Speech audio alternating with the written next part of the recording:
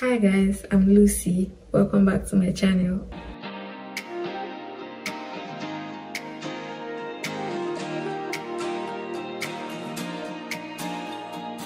Today I'll be sharing with you guys what helped me take my skin from this to this while I do my nighttime skincare routine because my skin is really dry. So let's get on with it. So I already cleansed my face with this cleanser from Kine. This is from their travel kit collection. It's called the Rosemary Relief Gel Cleanser.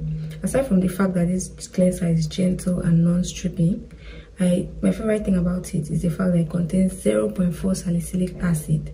And even though my skin is dry due to the weather, I still have acne prone skin, so salicylic acid just does it for me to keep my pores clear and everything, to avoid breakout. Which brings me to the first tip that's helped my skin so far. I had to make a lot of changes to my skincare routine. So instead of using 2% salicylic acid a few times a week in my skincare routine, I opted for a lower percentage, which is like 0.4, 0.5 to use every day. And let me tell you, that made a lot of sense. Like, it really helped my skin. I knew that if I used the 2% every day, my skin barrier was going to be damaged, my skin was going to be irritated. That's why I opted for a lower percentage that I can use every day. That's why it's very important. I cannot stress this enough. It's very important for you to know what your skin needs at a particular time so that you can use it. If not, if you follow people or you just go about doing what you want to do, you may end up damaging your skin barrier. You may not even know what you're doing. So you need to know what your skin needs at a particular time, and if you cannot figure it out, just ask a professional. Go for a consultation. I'll be using this toner from Mixon to help hydrate my skin and bring back moisture to my skin, because as you can see, my skin is really dry right now. This contains heart leaf, which is known for its calming and hydrating properties. So the next thing that's helped my skin so far is getting my beauty sleep. You guys, I cannot stress this enough. Get your beauty sleep.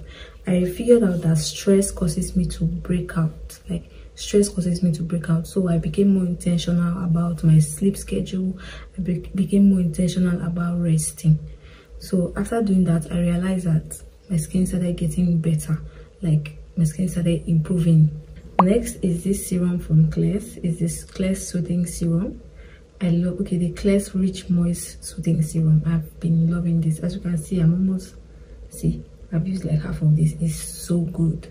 Anyways, the third tip that has helped me so far is changing my bed sheets and pillowcases weekly.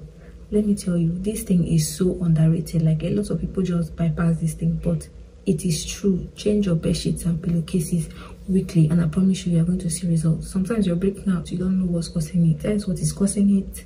I notice that whenever I don't change my bed sheets and pillowcases like I'm supposed to, I start breaking out around my jaw area, or like just around this area. When I noticed that, I started changing it weekly, and let me tell you, I saw a difference. So lastly, I'll be using this moisturizer from Mixon. This is a very good moisturizer, especially for the dry season. I use this on nights where my skin is exceptionally dry, and this night it is really dry. So see how thick it is. I really like the texture of this cream. Anyways, lastly, the last tip that has helped me so far is knowing the acne treatment that works for me. I remember when the azelaic acid treatment was trending on social media. I bought it. I followed the multitude. I bought it. It's a very good treatment, don't get me wrong. Like, I really enjoyed it in my skincare routine. It helps with acne and hyperpigmentation. But I just realized that over time it was just not for me anymore. Like, I realized it was not working for me the way I thought it was. So I just stopped and I went back to my benzoyl peroxide treatment. Let me tell you, that never fails me. It never fails. I stuck to it, and you can see, look at my skin, it is better. So always stick to your acne treatment. Do your research, seek a professional, because if you follow the multitude and get this, get that, you just waste money and waste your time. So you need to figure out what works for you and stick to it. Also, another thing that's helped me is hydrating my skin, keeping my skin barrier intact, because if your skin barrier is impaired, if your skin barrier is damaged, you're going to break out, obviously. So make sure it's intact. Make sure you hydrate your skin.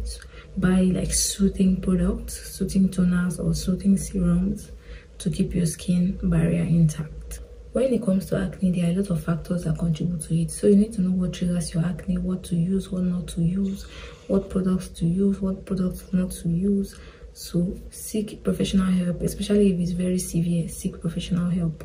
Anyways, I'm done with my routine now. It's time for bed. Thank you guys for tuning in. Thank you for watching this video to this point. Please like, share, subscribe, and I'll see you guys in my next video. Okay, bye.